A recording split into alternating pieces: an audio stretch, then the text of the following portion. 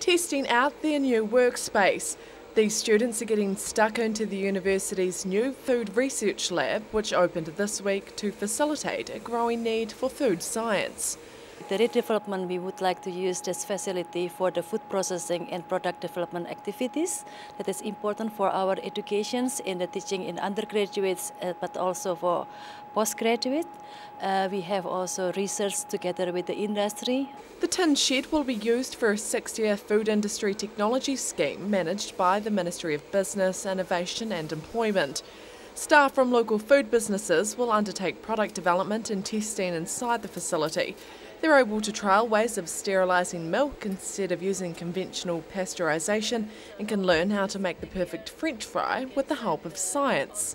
That is a quite unique technology that we initiated in this country. So we have also the equipment in this facility as a unique equipment that we can deliver, and we believe that can have more benefits for our industry. The shed has an extensive history. It was an American heart gifted 70 years ago to house home science students. It's also been a home science room, a storage shed and a workshop, but the latest renovation has seen it transformed for modern needs. We have a long history with the tin shed, but now the growth of the students is a lot, and then we need more space, so that's why the tin shed back to their first functions become lab again. The laboratory is being used as a temporary measure until the university's food science department has a more permanent facility. Annabelle Dick, 39, Dunedin News.